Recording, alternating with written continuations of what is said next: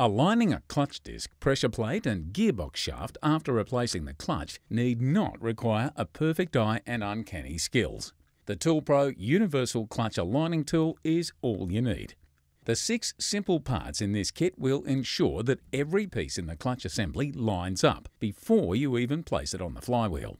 First of all, select a collet from the 3 available. This should match the splined hub as closely as possible.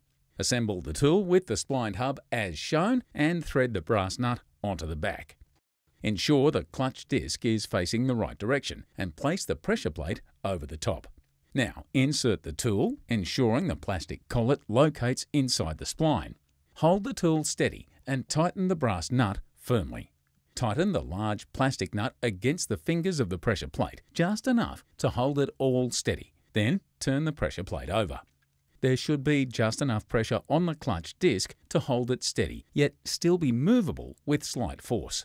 Slide the clutch disc around it until it's dead center on the pressure plate, and then further tighten the large plastic nut to ensure it doesn't move. At this point, your clutch assembly is ready to be mounted on the flywheel. Just fasten the pressure plate to the flywheel before loosening the large plastic nut on your aligning tool and removing it completely. It's a tool you may only use once or twice, but when you do, you'll be so glad you have it.